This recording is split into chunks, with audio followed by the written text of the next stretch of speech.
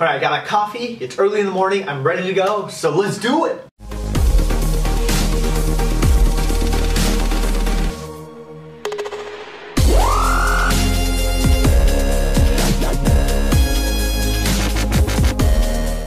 So to start off, first of all, I have to apologize. I haven't posted a video in so long. Why is that? One, I was a pretty busy summer. Two, over the last few weeks I actually had some health issues and I was hospitalized, so that actually took a whole big deal of immune system regathering to get myself up and going. But before we begin, I also have some other announcements. Big changes have happened to this channel. I started this new playlist called the Science Fun Fact playlist. It's called the Science Bite-Sized Biology, and I try to share fun facts about biology, fun facts about medicine in 30 to 45 seconds. So check that playlist out below. Second thing I want to tell you is that the free clinic that I work at, on the weekends, it's called the Haven Free Clinic here. And every year we do a fundraiser where we do a 5K and we kind of host a 5K. And in that 5K, I'm obviously going to be running it. But if you would like to donate to me or donate to the free clinic, that would be really great. A lot of the money that we get to run the free clinic comes from donation from people like you who are willing to help out. So if you're interested in any of that, please donate. I never try to ask for money. None of my videos are monetized, but if anything, this is about as pure of a cause as there can be for uninsured, undocumented people that live in the area that we take care of. It would mean a lot to me, mean a lot to the patients, and of course it would mean a lot to the community. So with all that being said, let's actually get to the funness of this video. What is this video about? Up till now, this channel has been all about applying to medical school, the stuff before medical school, but now that I've done 1 year of medical school, I decided to reflect on 5 things that I wish I had known at the start of medical school that it really would have helped me. So I have this list I've made of 5 things, and trust me when I say it's really, really important, and I think it'll be really helpful, and I'm gonna go and maybe I'll make individual videos about each of these later on, but for now, this is just what it's at. So let's start. So the first one that I think is really important for any first-year medical student to know is to be okay with uncertainty. Anyone who comes into medical school comes in having done well in undergrad, and so if they feel the need to know everything, understand everything, get to every detail. But the problem is medicine is so dense that regardless of where you start, there's going to be so many empty holes that you will not know how to fill in. You're going to start learning about hematology, and in hematology they might even mention sepsis. And you'll be like, what's sepsis? Or you might start learning about hematology, and in hematology they might mention an infection you don't know. The point is, wherever you start, there's going to be so many empty holes that there's nowhere for you to cover all of them, so just be okay with that uncertainty. To a certain extent, be okay with just memorizing some facts now and learning about certain infections and knowing that you will come full circle eventually. But the point is, if you try to learn everything the moment it comes up in one unit, let's say in hematology I tried to learn about all the infections that were relevant or all this stuff, it just gets to be really overwhelming, and unfortunately it can be just bad for your learning experience. So to a certain extent, you have to be okay with the uncertainty, be okay that, okay, there's a lot of stuff out here that I don't know,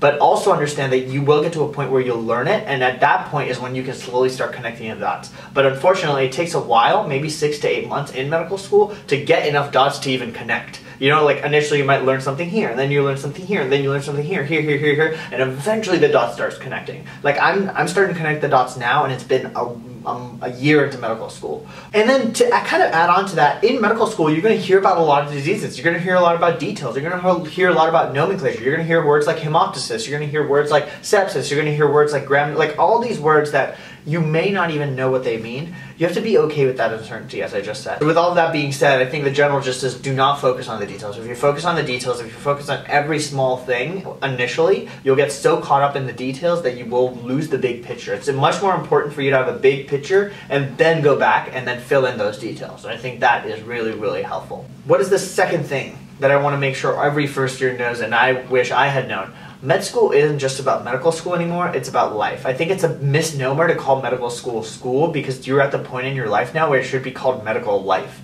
Because the decisions you make in medical school and the priorities you set out for yourself will ultimately come out in the way you live your life down in the future. If you let medical school consume you, you can study 20 hours a day, 7 days a week, and it still won't be enough. Because there's just so much stuff you have to know.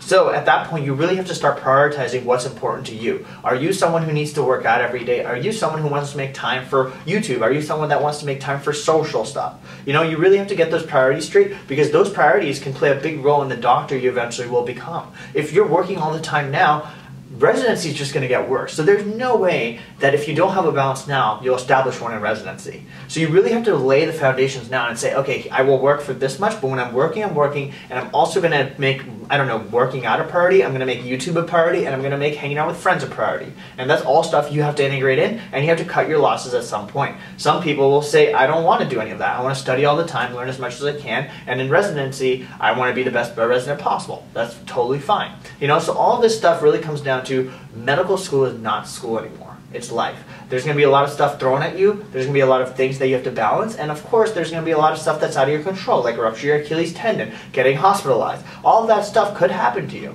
you know? And when that does, you have to understand, like, I'm not just in school right now. I have to face these ongoing uncertainties of life as well. And knowing that is absolutely important because it really helps you set this work-life balance and helps you understand that I'm in medical school now, but it is important for me to be doing other things. You know, I picked up cooking this summer. I tried to learn how to cook. I've been going to the gym every day. I go to the gym regularly. I set a lot of time aside for friends and social things because I think that's really important to me. I really love making those connections. And of course, YouTube and interacting with all of you is another priority for me. So I set different times and places for all of that, and I try to make sure I have a balance of that because that's the type of person I want to become moving forward. I want to make sure I have time for friends and family. I want to make sure I have time for this community. I want to make sure I have time to work out because those are all things that I value pretty deeply. And doing that now and setting those foundations now is something that I'm thinking is going to really help me when it comes residency time and even attending time, because that's the type of life I hope to live. You have to be okay with living life and doing medical school and understand that life will get in the way sometimes. That's what life is, and you just kind of have to adjust, and having that perspective will make it all the better for you when those things do happen. So now, third thing that I want every person to know starting medical school is to get to know the lay of the land of Anki. Anki is the flashcard app that most medical students use for long-term retention. It's actually been shown to be very good in this thing called spaced repetition. USMLE Step 1, USMLE Step 2, and being a doctor as a whole relies on you to remember things that you need to remember over long periods of time, and Anki is a great way to do that. Unfortunately, Anki has a really bad user interface in my opinion, and so that actually deters a lot of students from using it. But I heavily recommend any and all students in medical school to start using Anki because it really helps with spaced repetition, which helps you remember things over long periods of time. And two, it also, the number one thing that I think is really important about Anki is that there's pre-made decks out there that have been shown to work really well to prepare you for Step 1 and Step 2, and of course later on in life. Those decks include things like Zanki, those decks include things like brosencephalon, they include things like, I think, Pepper. I use Zanki and Pepper, but these pre-made decks you can download into Anki, and then you can slowly customize and make your own decks and use them to study. So that is the number one benefit of Anki, the fact that there's pre-made decks out there by people who have already killed the med school game that you can use to supplement your studying. I'm already using them, and that saves you a bunch of times when you're studying for the boards. I use Anki a lot, and it's been very helpful for me, and because of that, I think it's something that I would recommend to all students. I actually didn't pick up on Anki until January of my first year, and I think I should have started way earlier, just because the spaced repetition algorithm is really helpful. I'm going to make a separate video on how to use Anki, because there are so many things about Anki that you have to know. There's very unique niches and nuances you have to understand, and I'm going to make a video about that. But with all that being said, there are some great videos from Med School Insiders on how to use Anki. Get started with those. I'll link some of those below. And once you learn how to use Anki as a whole, I'll also make a video next week or maybe the week after about how I study using Anki. With that being said, this is a subset of the third thing. Using Anki takes a lot of guts because you have to understand that consolidation is just as important as getting new information in medical school, if not more important. What do I mean by that? In med school, you're going to be inundated with information. It's like drinking water out of a fire hose, as everyone says.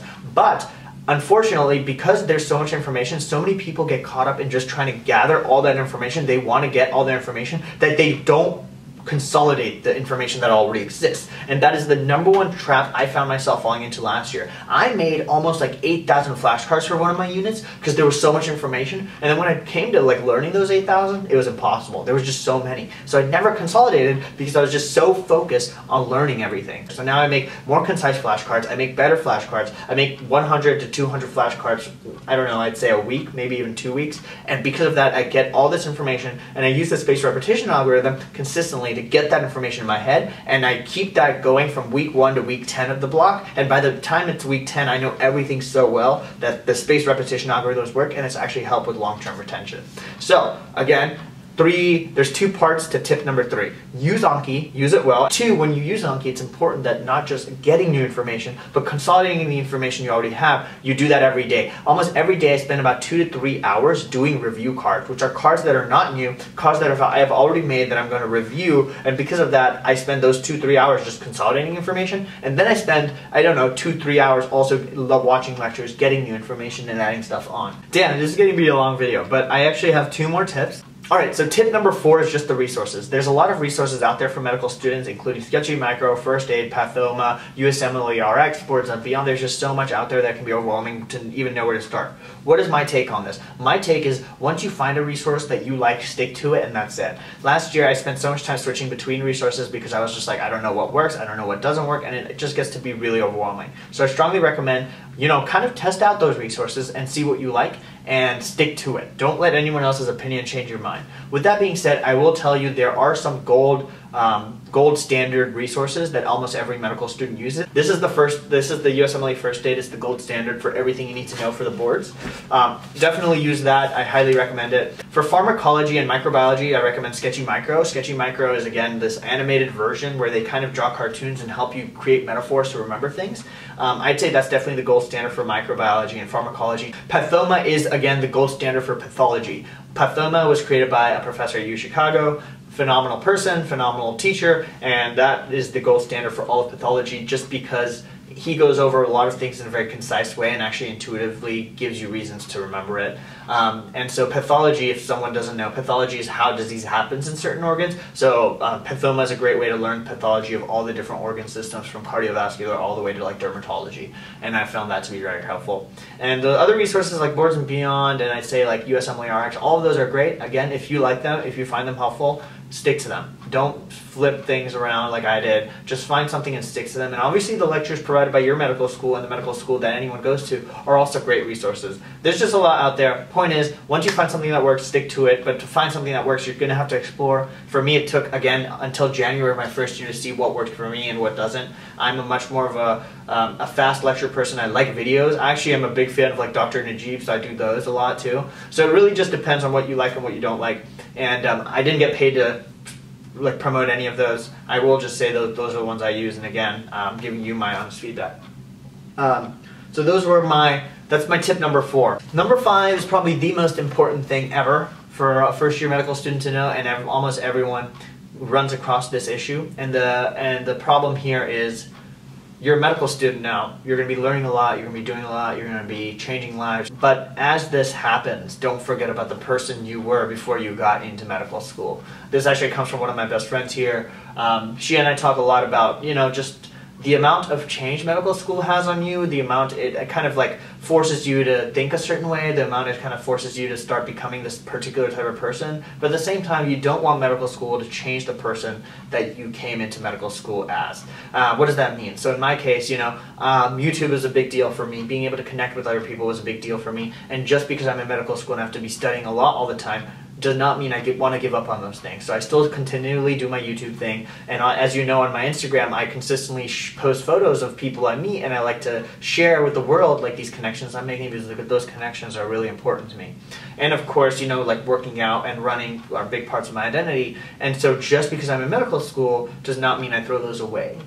You want to hold those close to your heart, because those are things that make you who you are. My best friend, she is really into the humanities, and even though she's in med school now, she's still finding a way to keep that in her life. So she's taking a writing class and like learning more about writing. There's people here who journal every day because journaling is really important to them. There's people here every day that write because they like to write, like literally just free space writing. So again, do not let med school take over your life. It's a lot. It's a huge responsibility. You're going to be saving people's lives and people trust you in the most vulnerable moments. But at the same time, you're your own person too. You're your own individualistic being, and the things that brought you into medical school were the things that the admissions community and even the school you're in respected about you. And so there's no reason for you to give that up, even if that means, studying a little bit less every week. If it means, sacrificing a little bit of sleep to do those extra hobbies that you wanted, or even if it means sacrificing some grades, At the end of the day, you are who you are, and you're going to be more happy if you're pursuing what you love and you enjoy the type of person you become rather than you get inundated with all this knowledge and then you become a great knowledgeable doctor, but at the same time you like lose sight of who you were to begin with. So that's when burnout starts happening. That's when you really start just losing sight of everything. Those are just some few things I learned. I remember last year I had some tough times where I definitely was studying a lot and I was just like, what am I doing? I need to just go to the gym. And I just stopped it and I went because I was like, this is important to me. This is something I need to do. And believe it or not, when I came back from the gym, I was just so refreshed. I gave it another like 6 hours of study and I killed it. So remember what's important to you. Hold that close to you. I still call my parents every day. I still hang out with my family a lot. I FaceTime my family a lot. Though my family is a big part of my life, so I'm not just going to sacrifice that just because I have more studying. So yeah, that was a bit of a serious note to end on. But hopefully we covered everything from medical school resources to things to prioritize in medical school to the mindset you should have to Anki. And hopefully that was a great primer on some of the new videos I'll be making and also showing you how I study because I feel like I'm getting a lot more of that now. Some of you were wondering why I don't talk about med school as much. I don't like publishing videos on anything that I'm not an expert on yet. And having gone through 1 year of medical school, by no means am I an expert, but I'm slowly starting to see what works, what doesn't work, how Anki works even, like all these small things I'm figuring it out. And as I'm figuring it out, I want to like fine tune and make sure I know everything really well. So when I teach it to you guys, you know I'm reputable and you know that you can get the most out of it. So with all of that being said, first of all, please follow me on Instagram, Snapchat if you don't already. I love connecting with a lot of you. Some of you are already interviewing here at Yale Medical School, and I meet a lot of you, and I love that. So keep continuing to reach out to me if you're in the area. And if you're not, reach out to me with questions. I try my best to answer all of them. Second thing, please donate to the Haven Free Clinic, the link below. Donate to my page, trying to get $300. Again, it would mean the world to me. And last but not least, that Science Bite-Sized playlist is a new project I'm starting. If you have any questions about science or medicine, let me know. I would love to publish like a 30-40 second video on it and post it on my YouTube channel and even give you credit for helping come up with a question. So that's pretty much it. I know that was a lot, but thank you all for watching. I look forward to interacting with you consistently through live streams and hopefully meeting a lot of you as you end up coming to New Haven even, or even in the Bay Area when I'm there. But with all that being said, thanks for watching. I know I've been away for a while. Thank you also for 6,000 subscribers. It means the world to me. And I'll see you guys in the next video. Peace!